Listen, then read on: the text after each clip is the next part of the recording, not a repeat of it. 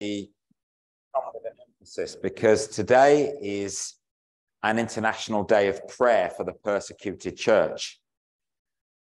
We want to recognize something. And I said to Claire this morning, I said, I'll be honest with you, I said, aspects of communion today are sad because as we remember the persecuted church, it's a recognition that some Christians struggle because people persecute them, push down against them, push back against them in their faith. But more, we live in a world where churches are being burned, where not only are Christians told not to express their faith, but many Christians in our world today go to their deaths for their faith. And so as we come to this table, as we take bread and wine together, I want us to remember that we do so in a freedom that our brothers and sisters, even today, don't have. Today, in our world, some Christians will die for Jesus. And that's sobering. Now look, when the table first came, it was because Jesus taught his disciples. But as he called them, they didn't know who he was. They didn't know what God would be doing. And there came a point when he said to them and to the crowds, to follow me is serious. To follow me is challenging. If you want to follow me, you may have to give up so many things. And the Bible tells us that many people left him at that point. Many people fled. Many people walked away and said, this is too much. And he says to the disciples, what about you? Will you go? And they say this, words that come back to me quite often. They say, no, Lord, only you have the words of life. So as we come to this table today, we're coming to the one who holds the words of life and who has called us, enabled us to live for him. Now, Jesus, after instituting the table, after giving us this family meal, he goes to his death on the cross. And we know that the Bible says, and we know this in our hearts, many of us, because we've experienced it, that Jesus takes away the sins of the world. The disciples, even at that point, don't understand, do they, when he dies? Most of them run away in panic. Peter, who said he would never, even if the others ran away, he denies him and flees and goes in his guilt away. Jesus dies on the cross to take away the sins of the world. And then the Bible tells us on the third day he's resurrected.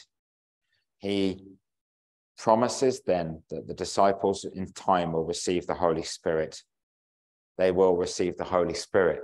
Now, the Holy Spirit is not an optional extra. This is very God with us.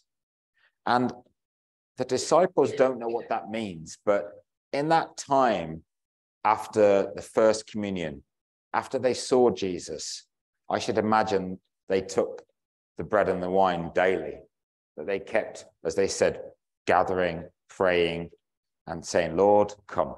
And this was their big connection. And as we remember it today, let's remember how important it was to them and how important it is for us.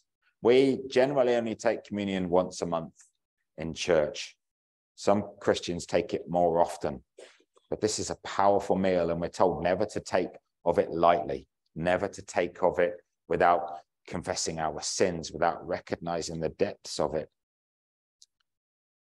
In time, at Pentecost, the Holy Spirit is given to the disciples. And Acts, as a book, after the Gospels, tells us they began to suffer. They began to suffer for talking about Jesus. Now, this was real suffering, not sometimes. Sometimes we talk about suffering for our faith in the UK in a very light manner. We talk about it in a way where we talk about persecution. I don't think persecution happens as often as it is maybe talked about in the church in the UK, but it does happen. But they began to really suffer. They witnessed to people. They were threatened. They spoke about Jesus. They were beaten. They soon saw, as they looked at their brother Stephen, that it cost one of their number their lives. That was real suffering. But they had revelation, Acts tells us. When they were mistreated, when they were beaten, when they were persecuted, Acts tells us that they rejoiced. Now, one of the things, I'm not going to read them, but one of the things you see in so many places in the modern church where persecution happens is that those Christians are rejoicing. And they rejoiced like the disciples did, because the disciples realized that Acts uses these words, that they were worthy of the name of Jesus, so that they stood up and they spoke for him. And the threats of death and the persecution made them realize that they were really following Jesus. And it's like Jesus said in John's gospel, you see how they're going to treat the master, and some of you, the followers, you will have the same treatment. So today, from a place of calm and peace and freedom, we recognize that we are in a world where the church is persecuted, where Christians are threatened, abused, stifled. And unlike Jesus, who before his persecutors was quiet, the disciples and Christians today don't back away under persecution. They speak, and they speak loudly. And the spiritual opposition that they face reminds them that the promises of Jesus are true. Look at the table here. We're going to sing a couple more songs of worship in a minute, but look at that table. It's simple. I'm going to uncover it. It has bread.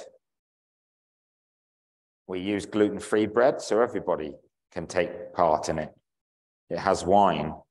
We don't use alcoholic wine because not everyone drinks, and some of us have had difficult relationships with alcohol anyway. But this table with these elements represents the body of Jesus and the blood of Jesus. And it's simple. But all that Jesus did for us that day when he died for us was not simple. It was everything. And so regard this table well. Recognize the sacrifice of Jesus for you. Think of this scripture. This is one from John's letter. This is how we know what love is, that Jesus laid down his life for us, and we must lay down our lives for our brothers and sisters. We're going to sing again. I'm going to sing You Laid Aside Your Majesty, and it's on page 1 at the beginning of our songbooks.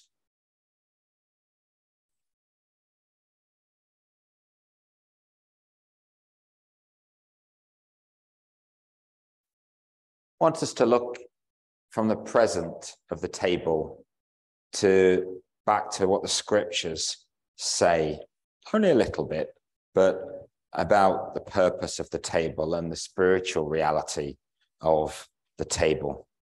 I'm going to read a few verses from Hebrews chapter 9.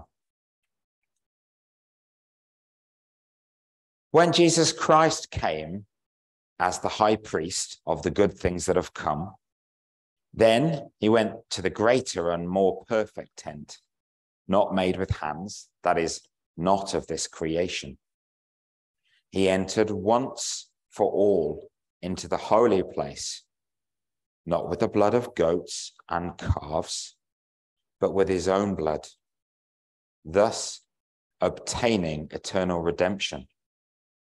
For if the blood of goats and bulls and the sprinkling of ashes of a heifer sanctifies those who were defiled so that their flesh is purified, how much more will the blood of Jesus Christ, who through the eternal Spirit offered himself without blemish to God, how much more will this purify our conscience from dead works in order that we would worship the living God?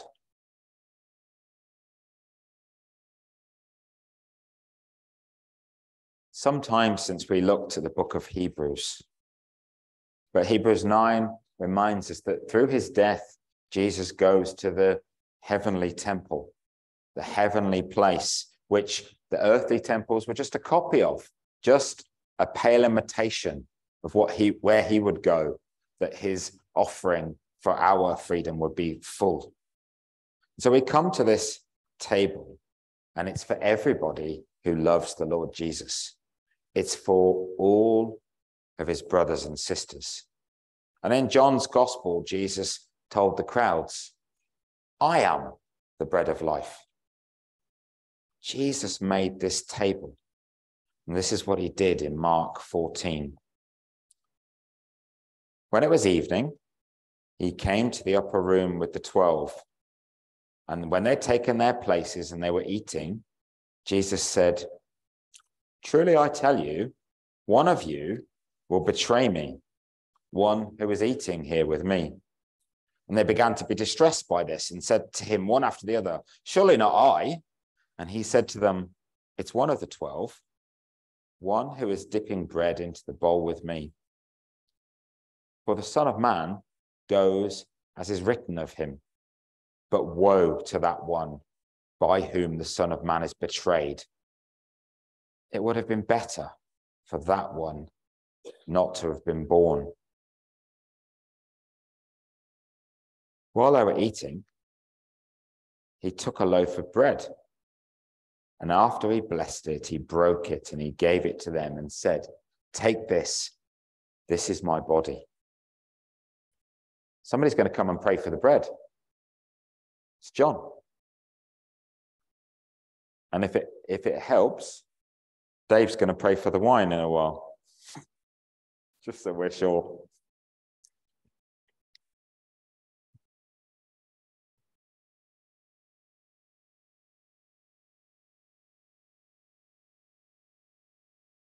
But because of his great love for us, God, who is rich in mercy, made us alive with Christ even when we were dead in transgressions. It is by grace you have been saved. They say timing is everything. Can you turn it off, Paul? Paul, can you turn it off? I can't, John. Can you do it, please? Find out who it is, do you think?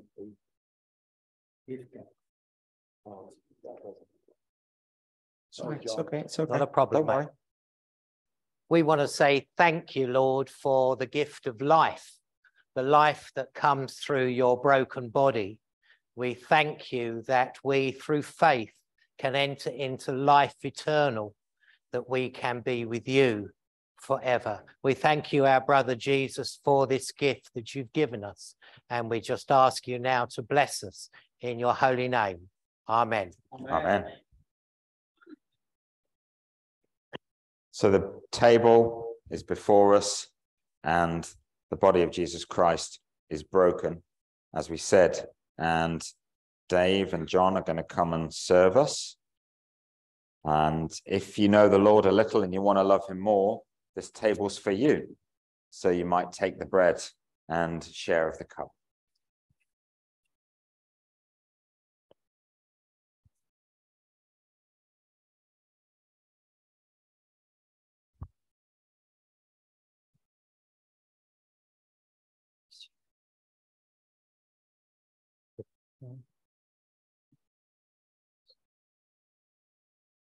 Do you like that? Bless you.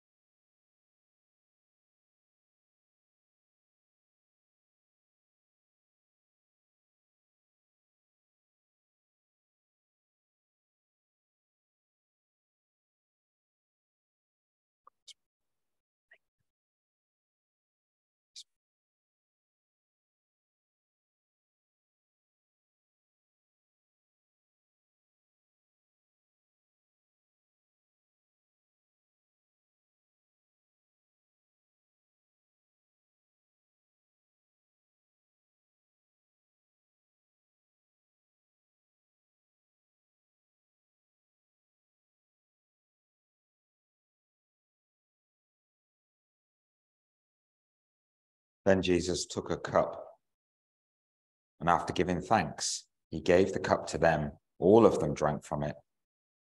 He said to them, "This is my blood of the covenant, which is poured out for many. Truly, I tell you, I will never again drink of the fruit of the vine until that day when I drink it new in the kingdom of heaven."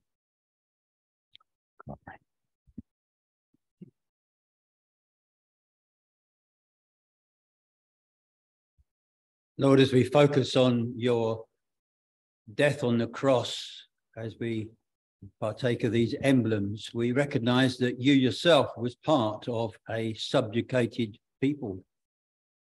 But even worse, it was those very people that persecuted you, almost like a double whammy. And then as you hung there, Lord, you looked down and saw those soldiers separating and gambling over your clothes, and you uttered those words, "Father, forgive them, for they know not what they do." So humbly we come before you this morning, and we pray, Lord, that as we receive this wine, we recognize your blood, which was shed for the sins of the whole world, is efficacious for us today, and we can renew our vows of commitment to you and accept that forgiveness that continues to flow down through the centuries, that we, who are sinners, are saved through not anything we did ourselves, but through that work of Jesus Christ. Lord, we just are so grateful. Amen. Amen. Amen. So we'll take the cup and just hold on to it until everybody has a cup, and then we can share together in just a reminder of our unity.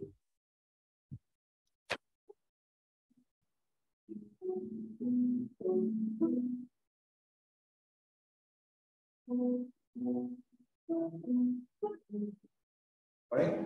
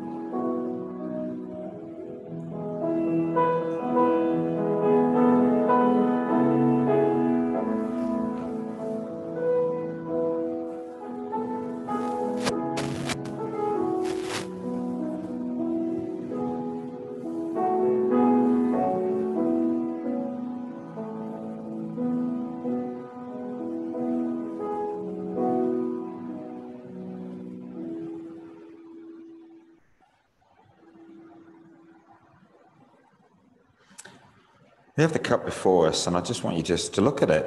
Look at your cup. This week I've been doing a meditation each day, sometimes in the morning, sometimes in the evening. And one day I was invited to imagine Jesus standing there with me. And as he stood there with me, I was to pass him my burdens. He's here with us. If you're sitting down now with your cup before you, and there's a burden there for you, pass it to him. Let go of it. Pass it to him He went to his death to set you free. Pass the burden of your sin, your worry, perhaps your shame, your guilt. Pass it to him. Recognize that in the breaking of his body and in the spilling of his blood, he came that you might be free. And whoever the Lord sets free is free indeed. So let us drink this cup together, not burdened, not still caught in problems of the past, but in freedom. Let us drink together. Blood of Jesus Christ shed for us.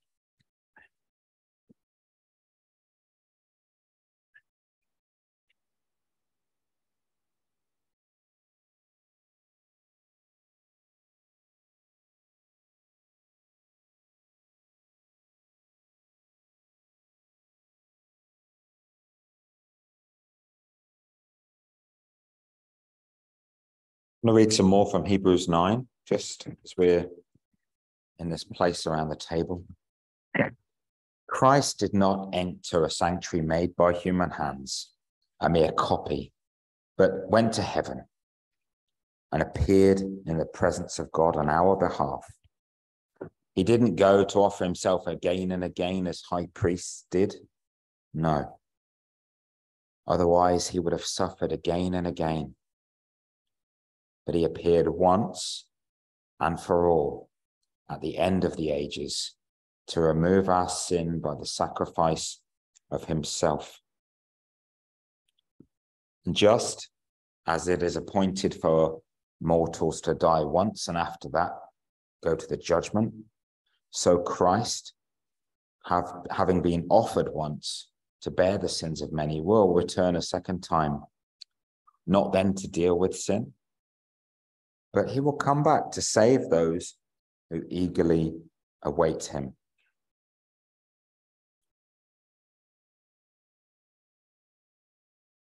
I asked you a second ago to look at your cup. I want you to engage another sense right now. In fact, two. I want you to smell the bread that you've taken and the wine that you've drunk on your breath.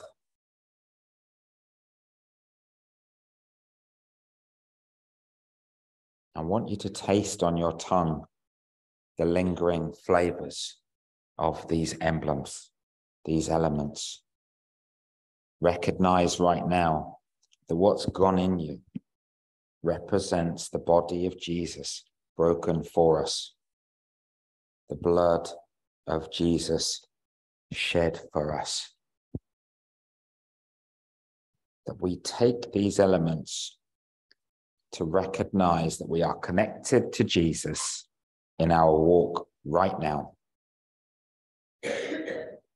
More still, having taken bread and wine to connect ourselves to Jesus, this also connects us to God's children across our world. Right now, other Christians are taking bread and wine. Some have done so gladly, some in suffering.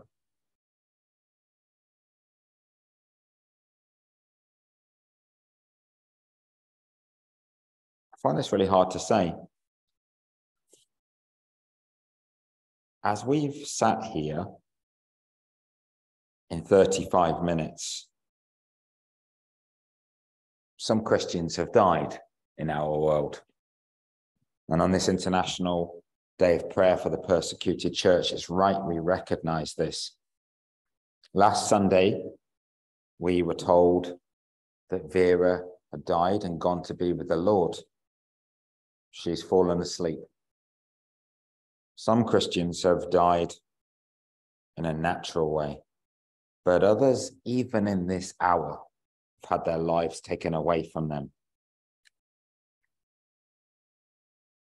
We understand today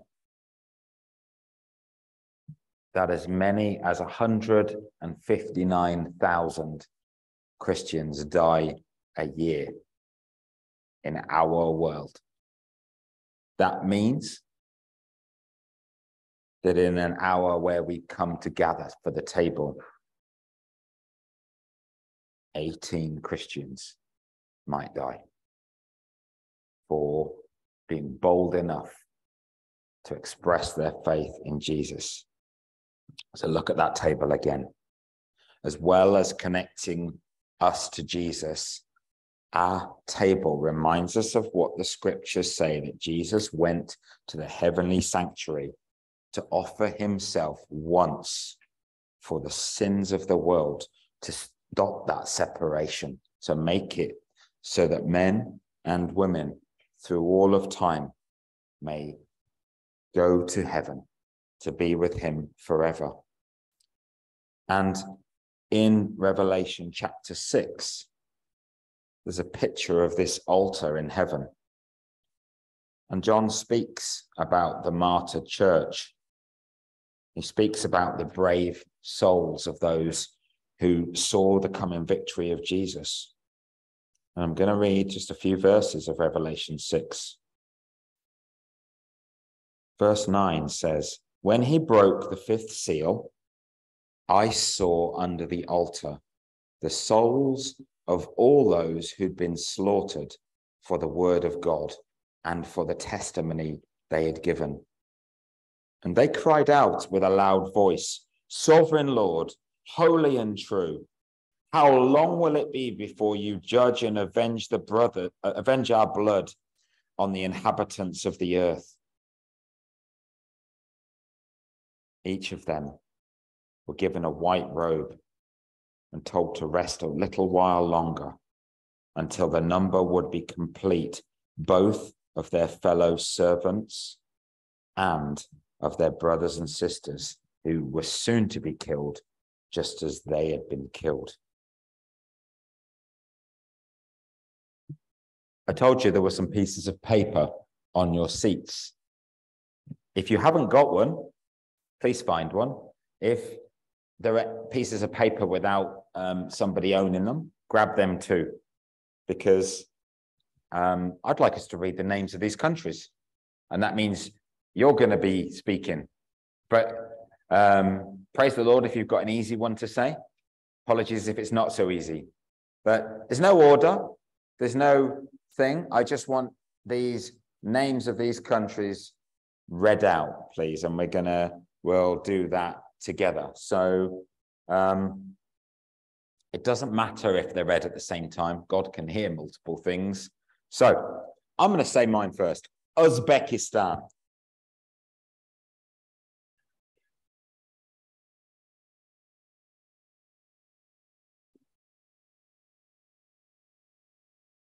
Myanmar.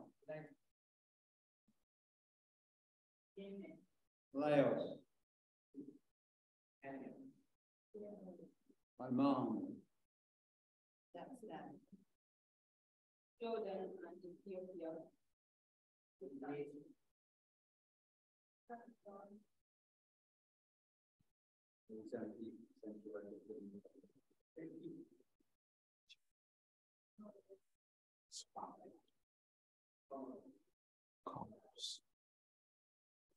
India. Is that all of them? Kuwait. Not because I knew Kuwait was missing.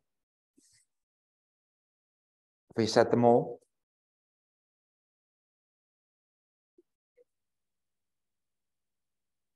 There are on those chairs amongst you the names of the 50 most difficult places to be a Christian in our world today. It doesn't mean that the other 300 and something countries in the world are easy, but those are the places that have the greatest number of difficulties. Now, who read Nigeria? Nigeria is the place currently where most Christians are killed each year, over 3,500, which is 10 a day. And just to be even more sobering, I told Andrew that parts of this service are a tad depressing. But we should remember what's going on in our world. As you read those names, as I read that scripture before them, even in that time, somewhere in our world, a Christian was killed for their faith in those 3 minutes, because that's what it averages out to. And that is not, in terms of the fact that we sit here in freedom, that is not something we should be guilty about. You should not feel guilty because you are in a country where you are highly unlikely to get shot for being a practicing Christian. But it is sobering, and it does demand our prayer, our support, and the recognition that we can speak for Jesus without the threat of the danger, and we should speak for Jesus. My favorite story of so many was a story of a family in China that were arrested for being Christians, and they took all of them from the youngest to the oldest, and they were tormenting them in a prison. And one of the children realized, and they said to their parents, they're trying to make me cry, aren't they? Because they want me to say I don't love Jesus. And this kid said, I will keep saying I love Jesus, and I will not give them the satisfaction of seeing me cry. And even this child knew how precious her faith in Jesus was. Churches are burned. Churches are destroyed, and Christians are hurt and killed. And I commend to you, if you don't know them, organizations like Christian Solidarity Worldwide and Open Doors. They are very good at helping us in our freedoms to learn more about the suffering church today. So,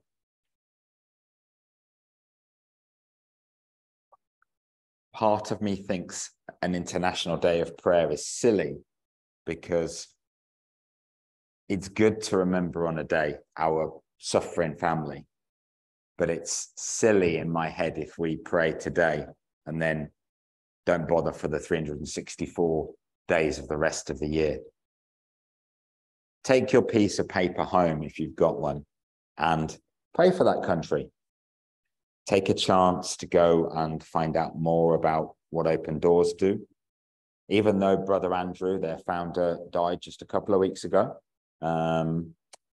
Open Doors will continue to help the persecuted church be spoken about and to help work in it. So will Christian Solidarity Worldwide. I want to read a prayer for the suffering church, and after that we're going to sing together. Let's pray.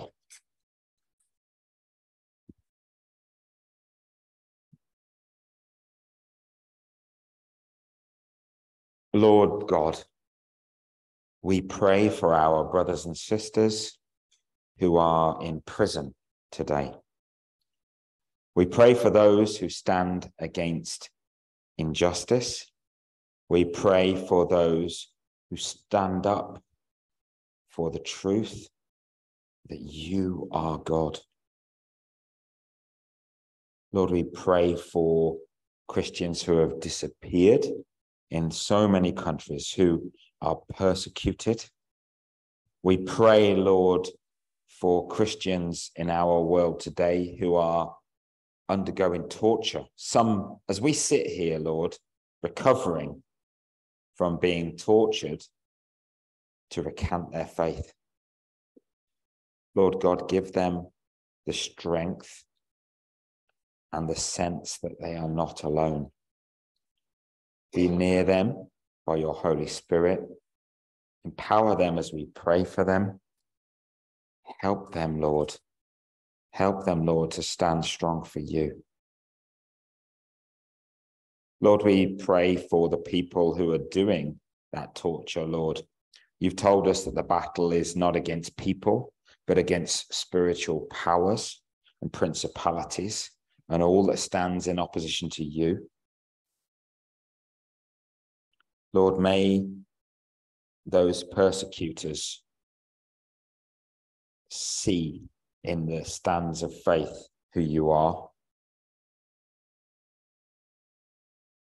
Lord, for Christians who have been in prison for a long time, who feel forgotten. Lord, we pray that you would help us to remember them. And if there's anything we can do through lobbying, through writing letters, through something practical, help us to take a stand, Lord, because you said whatever we do for the least of these, we do for you. And Lord, I think it's a disgrace to call them the least. Because Lord, though they've been disempowered and taken away, they're not the least. They are phenomenal, Lord. The fact that they hold to you when people want to take everything away from them, we praise your name for them. Lord Jesus, you know exactly what it's like to be arrested and taken away without true charge. You know exactly what it's like to be beaten, mocked, insulted, and tortured for trusting in Father God. Lord, be with them now and hold them, Lord, in your wounded hands. And be with us, Lord, that when we have moments where we're faced with the choice to say yes, that we don't do what Peter did and say, I don't know him. Be with us that we might stand up for our faith, whatever the days bring. Be with your children all over the world, whatever steps they take today. Amen. Amen.